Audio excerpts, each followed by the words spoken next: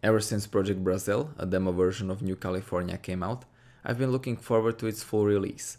And now, after 5 more years in development, 7 in total, it is finally here. In today's review, I will be taking a look at its story, gameplay, world, companions, bugs and performance, mentioning both good and bad things about them. So now, without any further delays, let's begin.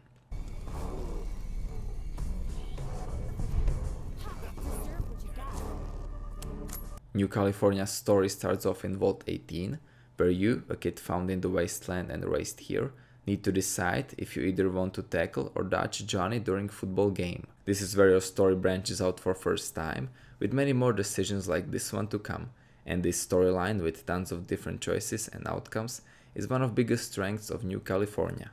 After you leave Vault 18 and escape into wilderness, you can once again decide if you want to join NCR, Enclave, Raiders or even Super Mutants. Choosing your faction will then give you different quests and companions. You're gonna meet new characters that you can't talk to otherwise, making it possible to do 2 or 3 different playthroughs. You, as a part of your chosen faction, try to help them take over the wasteland. NCR wants to expand its territories, Raiders want to stay independent, Enclave has its own agenda, and Super Mutants just want to destroy everything. When it comes to story itself, it starts off strong in Vault 18, but loses steam as you leave it, and there are some twists and story elements that I was not a fan of. Now, in order to talk about them, I'm gonna be spoiling the whole storyline, so if you want to experience it for yourself, you can skip ahead.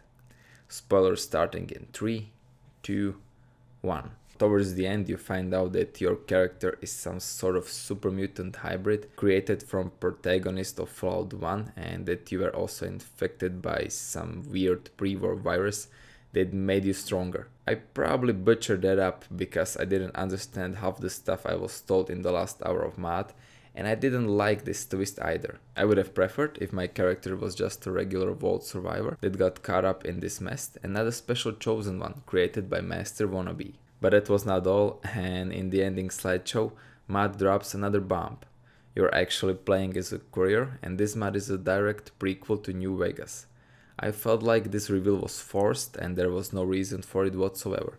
I understand that modders wanted to tie New California into New Vegas, but I don't think this was the way to do it, and it would have been better if New California stayed as an independent story. However, it is their decision that they probably won't change, and I respect that, but like I said, I didn't like it. I was also very confused by this Project Brazil side of story. I probably missed quite a few terminals or something, because even though this virus played an important part in the end, I didn't understand it at all. One more problem I had was with this Anai character, who seemed important at start, but since I didn't manage to take her with me to 4th Dagger Point due to failed speed check, she disappeared on the final confrontation with Brax, and I didn't understand her whole point in this journey. Maybe she can be seen more in different playthroughs, but still, if you want to make a character this important to the story, you should force her to appear in more than one scene. Other than that, I enjoyed the rest of the story, it flowed nicely, and I liked characters that I met, especially General Silverman, Sleazy Senator DeWill, and Else Dragon, who was a good villain for a huge part of mod. Dialogue wasn't bad either, although sometimes I would have preferred to have few more options. A lot of times you can only pick one that you might not agree with. But like I said, overall I really enjoyed the story of New California, except for those few final twists at the end. Now let's take a look at gameplay.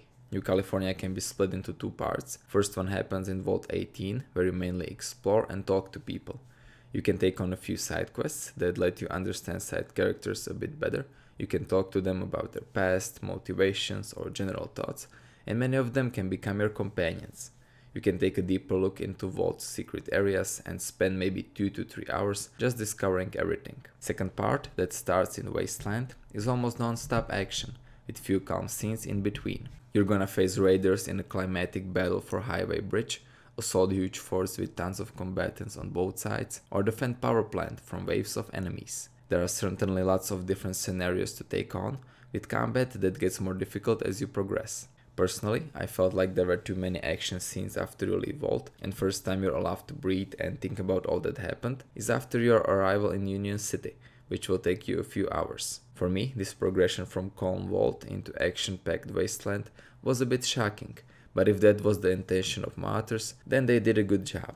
I also felt like final confrontation and battle before it were a bit too hard, and personally I switched to easy difficulty just to see the ending, but some people might enjoy additional challenge. Other than shooting, you can also talk to other characters in Union City or Tribe Village and get side quests from them as well. For example, one makes you a caravan protector that rewards you with new weapons that you can buy in shops. Another feature that played a huge part were speech checks. Failing or succeeding in one of them could mean a different outcome to quest or change your relationship with companion, so focusing on certain parts of special skills can be beneficial or disastrous for you, and I really like that. In between all these things, you can also just walk around the Black Bear Mountain, and that takes me to world itself. Vault 18 is absolutely beautiful.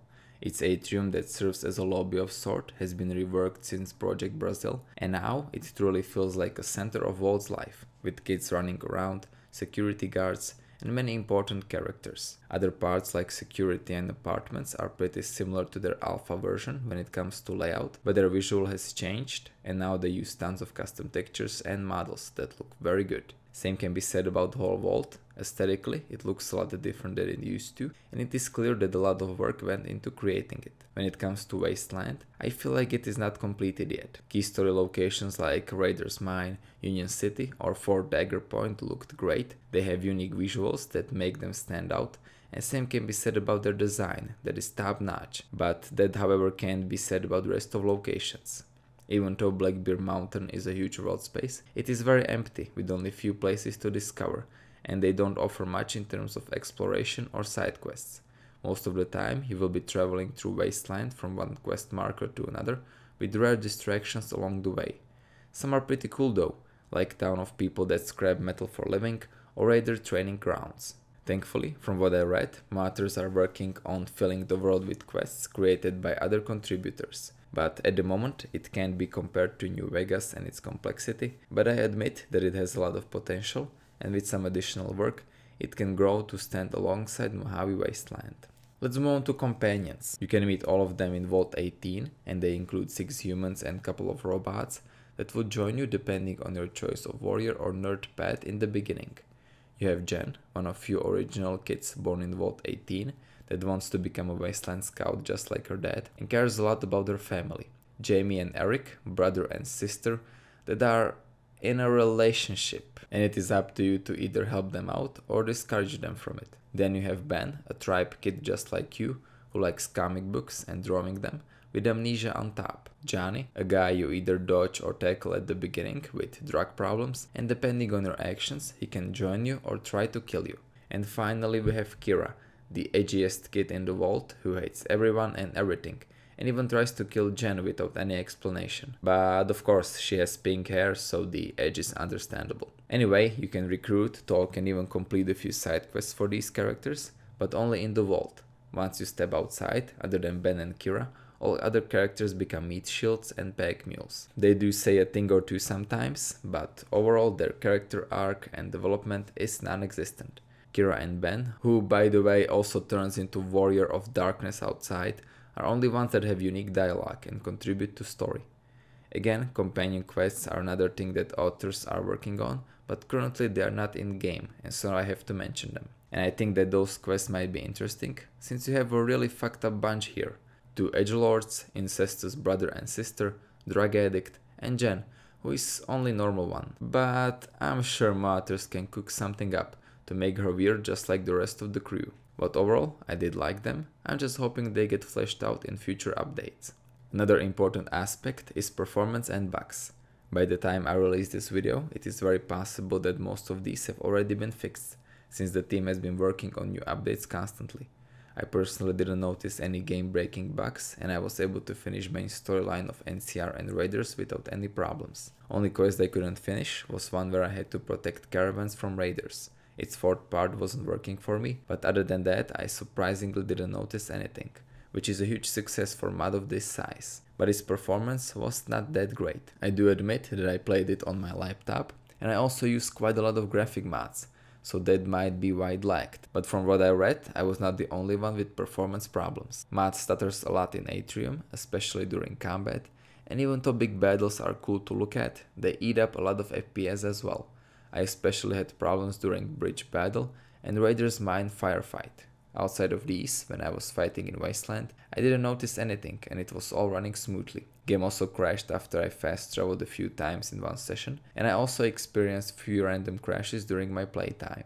Again, these issues are most likely resolved by the time you're watching this video, so don't worry too much. As long as you can run vanilla New Vegas at 60 FPS, you should be fine. Also, make sure you follow installation guides on mod page, install 4GB patcher, and don't use any mods that are not compatible. Now there aren't many and you can use almost any mod you want, but still be careful and make sure you read the list before you start complaining about it not working. As a side note, it took me around 12 hours to finish it, so if you take multiple paths into consideration, this mod could easily occupy you for at least 20 hours.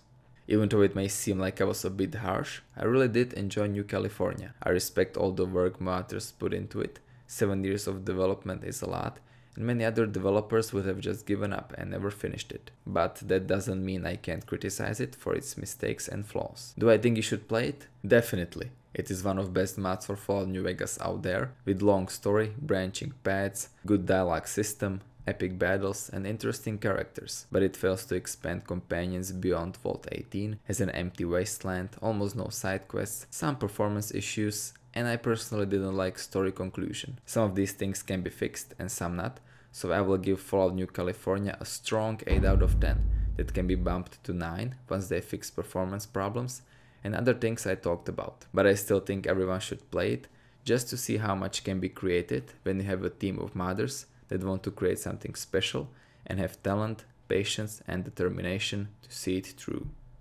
And yeah guys, I guess that's about it. I hope you enjoyed this video. I'm sorry if I sound a bit weird, but I'm not recording this video at home. I am currently at my college dorms and it is also night time, so I can't be too loud. I wanted to bring you this video as soon as possible, so that's why I decided to record it here. I hope that my voice wasn't way too weird and I hope you didn't have any problems understanding what I said. Anyway, as always, I would like to thank Simon Anderson and all the other Patreons that supported me this month. If you want to donate or help me out, the link for my Patreon is in the description. Every single donation is appreciated, and even if you donate only $1, it is more than enough. And yeah guys, once again, I hope you enjoyed this video.